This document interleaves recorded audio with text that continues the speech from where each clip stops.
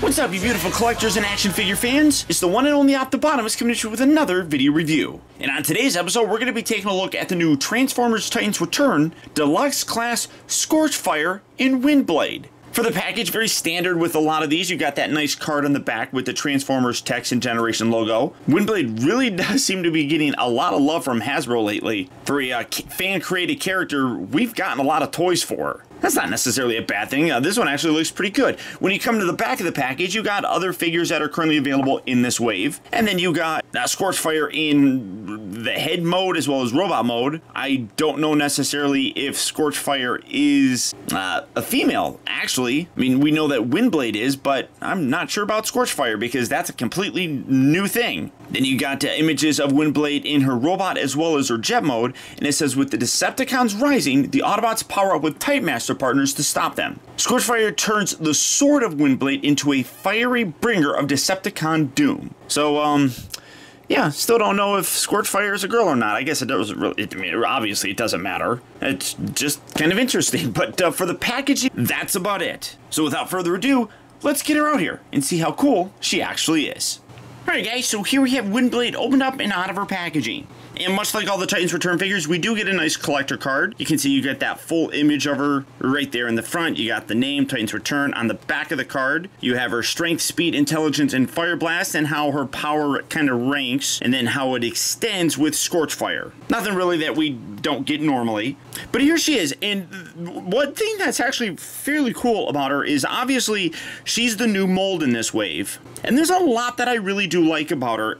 But to be totally honest, I don't know if she's my favorite representation of Windblade. I think the biggest thing that puts me off, honestly, is probably the size of the figure. Now, looking at her accessories first, she does come with her little sword bits. You can see that they can tab underneath there. They can also come together right here at this point, and then you sandwich them all together like so, and then you got a little writing thing right here for Scorchfire, which, okay, you can also, I guess, have her hold it, and it's like this big sword, but you got two handles right here. It looks a little bit better if you just utilize this as two separate swords, but really nice. You got the kind of yellow lucent plastic right there with some nice silver paint. Overall, fairly decent looking. But, you know, I mean, nothing overly spectacular. Figure-wise, though, like I was saying, a little bit bigger. Now, bringing in my San Diego Comic-Con one, like I said, they've done, I want to say, like 3 different ones. This one is, I believe, the one that they used for RID. Now, this was, I think, the second one. They did another one that was probably a little bit bigger. But you can see just how big this is. Now, this is a deluxe figure. This is also a deluxe figure, but there is a huge size difference between these two. And I don't know, because Windblade is a female character, this may sound really bad. I kind of like her being a little bit smaller. I just like her being a smaller, more agile kind of character. And I think that this toy here does a much better job. Now, obviously, this is the paint job that, you know, she had for the San Diego Comic-Con one that kind of matches with Fort Max.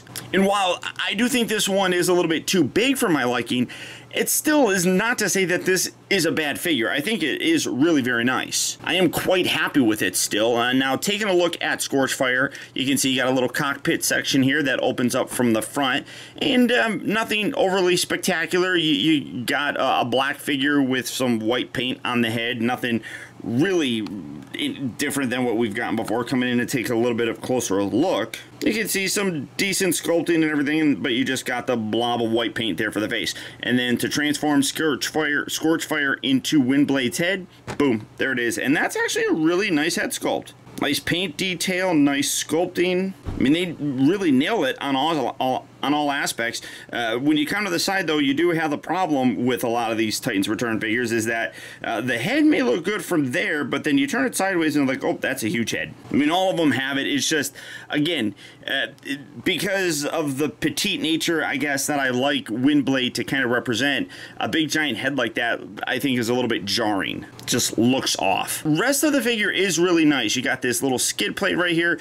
You flip her toward the bottom, and I mean, it is pretty much what we've gotten with a lot of other, Windblade figures. Like arms along the side, the legs kind of fold up, wings are on the side, the head's kind of hidden. I mean, well, obviously the head's kind of hidden because it completely comes off, but it's still a nice looking jet mode. Don't get me wrong, just really large. Now, to transform are really very simple. The kind of mechanics are very similar to a lot of other Windblade figures. We're just going to move this off to the back like so. You can kind of angle these. This piece right here, you got a little tab section right here on the back of her kind of forearm that tabs in right there. So just kind of lift that away, and then the shoulders actually shift upward just like so. Kind of rotate those around, going to the front. Then you come around here to the legs. Well, I guess you could have did this before. Come to the legs. This just rotates around like so, and then kind of spread that apart, and then collapse that entire section. Fold the feet just like that. Kind of get her standing there. Very heavy duty ratchet joints right there. I'll talk about that here in the actual articulation section, but the ratchet joints on her are really quite massive. So bringing that down, get her to stand, then obviously transforming Scorchfire, taking the little headpiece and lining that up. Boom. And there you have Windblade in her robot mode. And really, despite the fact that I think that the figure is a little bit too big, it's still a really nice looking figure. As you can see, the swords are a little bit large, but still look really cool. I love the fact that they kind of carried over that whole, sword kind of wielding aspect of Windblade. I think that's absolutely terrific. But overall, a good looking figure nonetheless. Very simple in its transformation and stuff, but it still looks good. One thing that I think is weird though is coming in here to look at the Autobot logo. Hopefully it'll focus. It's kind of like got this weird shape. You can see like where it like indents, and the paint actually goes down along that indent. You can see it's, the Autobot logo and everything. I just think that it's kind of weird how the paint goes down inside that little indent. It's strange to me, I guess, but in general, like I said, really cool looking figure.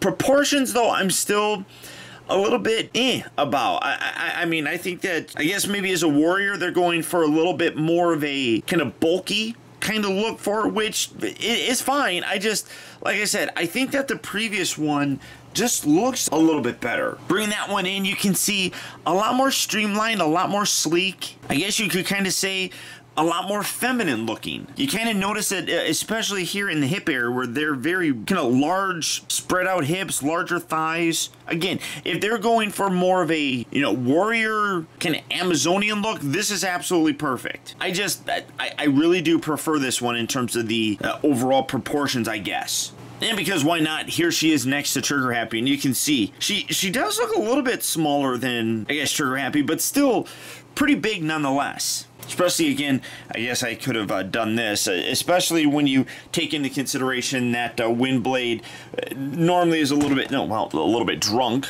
but a little bit smaller. I don't know. I just think that works a little bit better. Still, I mean, really nice paint detail and everything, and as you can see with the head, gorgeous looking head sculpt. The figure itself, as I said, is a really nice looking figure, but it does have a very simple kind of feel to it, especially the transformation. Now for her articulation, the head is on a bit of a ball joint. You get a little bit better of a range of motion because of a Scorchfire's kind of ball joint. There's no sort of restrictions around here, so you get a nice range of motion there. The shoulders here are on very tight ball joints, so you get a pretty good range of motion going with that. The upper bicep does have a nice kind of swivel. You got a nice hinge here at the elbow. Nothing at the waist. That's all locked in there, but then the hips have are these just universal joints? Well, yeah, you got a joint moving forward and back. You actually have a bit of a ratchet joint moving in and out, which does create some kind of interesting poses, because it's like, here's one, there's the other one.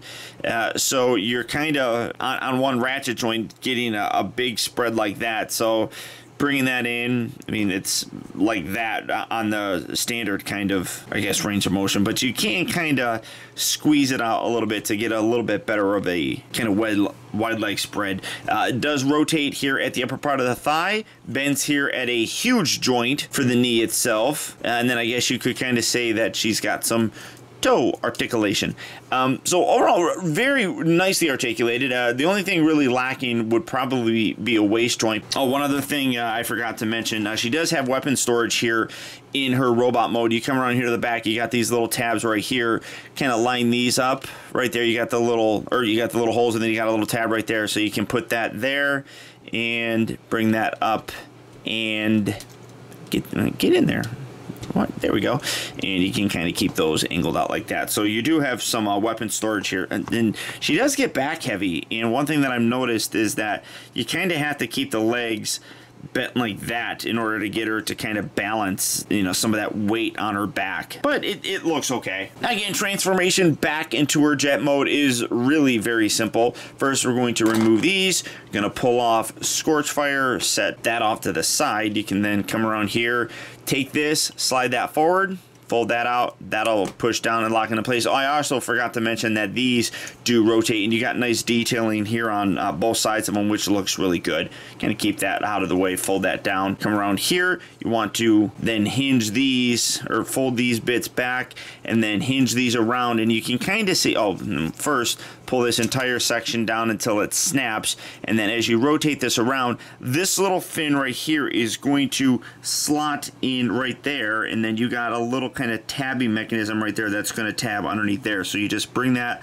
line that up, push that into place just like so. Really very simple. So again, fold at the knee, fit that little fin through the gap there at the bottom, tab the bottom of the foot into that area right there, come around here to these arms. You want to then hinge them down and then rotate them, and then you can see you got a little hole or rectangle right there, and then you got a little tab right there. You just line that up and keep that shifted down, and then plug that in right there. So do that on this side as well. Rotate that around and tab that into place just like so, and then you can play with these and kind of angle these however you want. But when you're done, there you have Windblade back in her jet mode. Overall though, a cool figure. I just think as a female character, it's a little bit big. And honestly, I do kind of wish that they did a little bit something more involved with the transformation. I know that a lot of figures recently have been kind of simplified, but this feels a little bit too simple. Especially with the Titans Return stuff. They've been doing a lot of really cool things with their engineering. And this one just kind of falls flat, if you ask me. It's a good toy, but I think that the previous versions of Windblade are better. And while I still like this toy, I don't really think that there's a need to run out, get her, and replace the other ones that you might have in your collection. It just doesn't do it enough for me to replace that old one. But hey, all that being said, it's still a good toy, and if you'd like to add it to your collection, she is hitting various retail locations right now. So if you're looking for her, good luck and happy hunting. Or as always, there's places like Big Bad Toy Store. So all you have to do for that is click on the link down in the video description. You'll go to BBTS where you can check out availability on her, as well as the rest of the wide range of Transformers Titans Return figures. And while you're checking out links in the video description, check out information on how you can get your own Optibotimus hat. I'm currently taking pre-orders for these and looking to get at least 50 of them to keep the price at $30. But as a bonus for the people that order within the first 50, you're going to only have to pay $20. But as I said, information on how to pre-order it will be down in the video description. But beyond that, guys, that's about it. So once again, I want to thank you for tuning in. This has been Optibotimus. Don't forget that if you like this video, to please hit that thumbs up button. It goes a long way towards helping me out, and I'd really appreciate it. Also, if you're new here, be sure to subscribe in case you haven't already subscribbled. It's free, and you'll get instant email notifications whenever I upload a new video, and you'll never miss out on a future review of mine. Or hey, if you're already subscribed, do me a real quick favor and click on that little bell right below this video. And double check your settings to make sure that they're set so that you get those email notifications. And as always, until next time, till all are one.